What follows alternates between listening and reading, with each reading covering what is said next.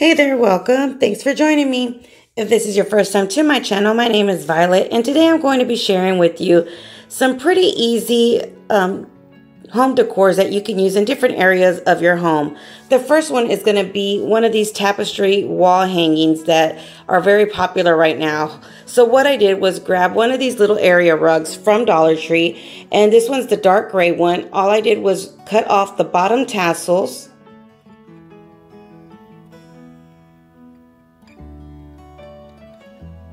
And I try to keep those in a row. In other words, keeping a little bit of that extra fabric onto the tassels in order for me to use them later.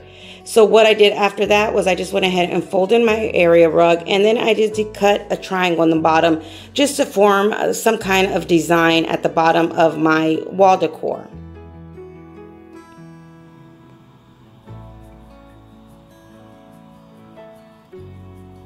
So once I was done with that, I went ahead and decided to cut the top part of my tassels as well from my rug.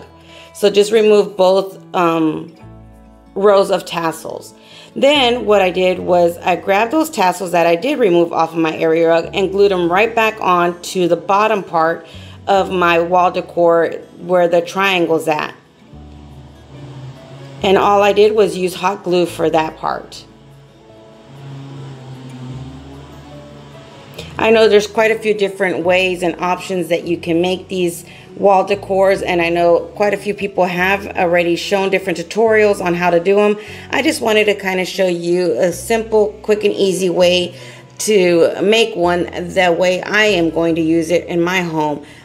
So just once you're done adding all your glue to your tassels, and you glued your tassels to the back of your area rug or your wall decor, go ahead, if you need any extra, just use a little bit more of the tassels from that you have left over. And if you wanted to make a second row, you could do that and make a second row of tassels right above the first row that you just glued on.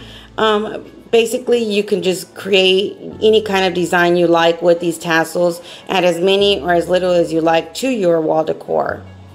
For me, I just wanted to keep it a little bit simple and just make glue one row. So once I was done, I went ahead and grabbed that extra piece of fabric, that triangle that we cut out, and all I did was fold it into itself to form a rope. So all you do is just fold it once and then fold it again right into itself, and then add your hot glue at the bottom. And I did 2 of these pieces of rope together.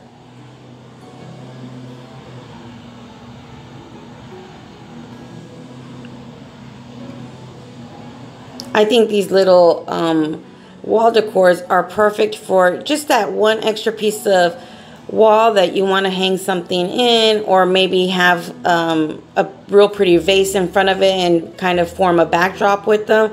I think there's so many different ways you can use these. So what I did was, when those 2 pieces of rope that I made, I basically glued them on to the front part of my wall decor. And I did that in order for you not to see the fringe or where I actually cut my rug to form that triangle. If you don't want to do or form these little ropes, you could use lace right here, anything just to cover that part up so you won't see that where you actually cut your rug.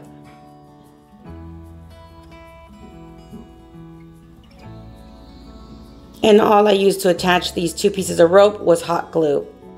Go ahead and remove any of that extra fringe or rope that you have on either ends, and also at the top where your triangle meets. And there, I'm just showing you, you could add more tassels if you like, beads, extra rope, anything you like onto your wall decor, but I just left mine as is. So once you're done with that part, what you're going to do is start to form your wall decor by adding some kind of frame around it. And the way I did it was I used these 2 pieces of wood and just glued them together to form a longer piece. All I wanted was at least 3 inches on either end of my, for my wood to show on either end of my wall decor.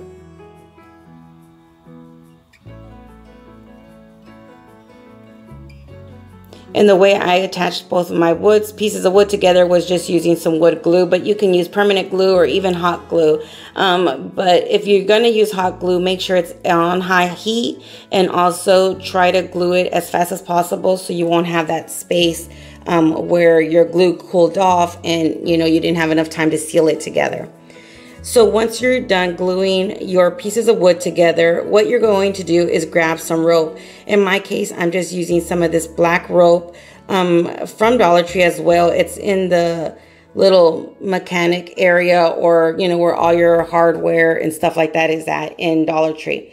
But just grab any kind of rope that you like. Again, I'm using some black one, and I just measured out how much I wanted, and then I'm just knotting at the bottom and removing any of that extra rope. And I'm going to glue my rope onto my piece of wood using hot glue. Now, I made sure that the knot that I made was at the bottom of that wood.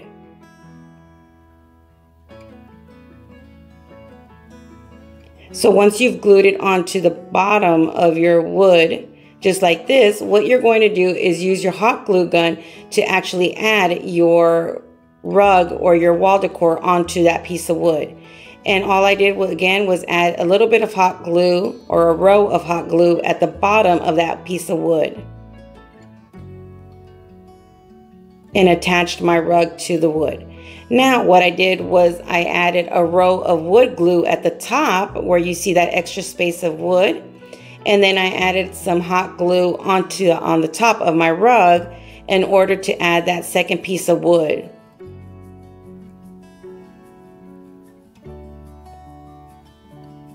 And just press down on that piece of wood very, very well, because that would be the front of your wall decor. Or you can even place something heavy on top for a few minutes just to make sure that it does stay in place and it stays nice and secure.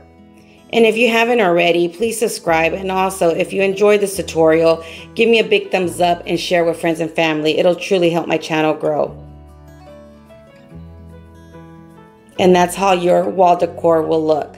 For our second project, it's another quick and easy project. What we're going to do is grab some of these jars. Now, like I've told you before, if you've seen any of my tutorials lately, I am remodeling, or I'm not, my husband is remodeling my kitchen. So I'm going to make quite a few different decorations and different items for my kitchen. And this right here, what I'm doing is adding some E6000 2 beads, and I'm adding a little bit of hot glue, and I'm attaching these beads to my jar lids.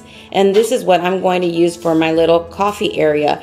I had previously made some kind of containers. We're using some Dollar Tree items, of course, before, but I just wanted to change them around and make something a little bit different. So I decided to grab these glass jars with lids and then add this bead on top in order to make some new ones.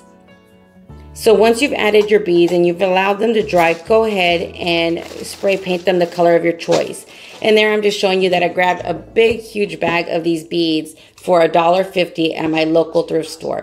Next, what I did was I spray painted them that terracotta, or I believe it's called Carmel spray paint from Krylon, and I'll make sure to leave that link down below as well if you are interested in purchasing that spray paint.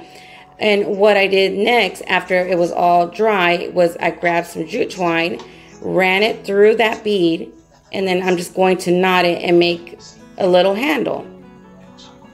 Now this is completely optional. You could just leave the bead as is and use the bead as a handle, but I just wanted to add a little bit more to my jars, so I decided to add this little piece of rope of jute twine onto my bead in order for it to be kind of like a handle.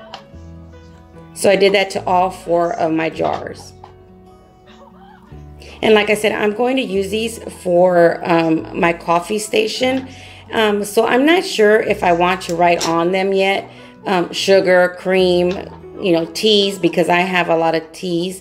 My husband's a huge coffee drinker, but I'm a huge tea drinker. So I'm not sure if I'm going to actually write on these or just leave them as is. But for now, I'm leaving them as is. Let me know, should I put on there cream, coffee, and maybe cream, sugar, and whatever else I'm going to add into these jars.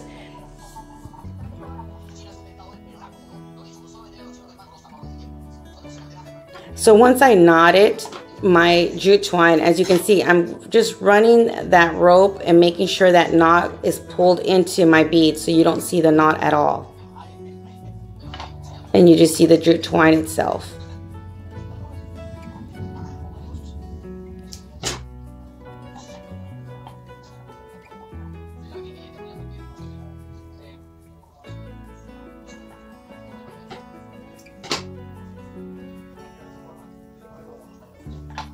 And there you have it. Pretty simple, but it makes a huge difference by adding that little bead and spray painting those lids. It makes it look completely different. So I hope you enjoyed these two pretty easy and quick and fast tutorials on how to add a little bit extra to your home decor. Until next time, I hope you guys stay blessed. Bye.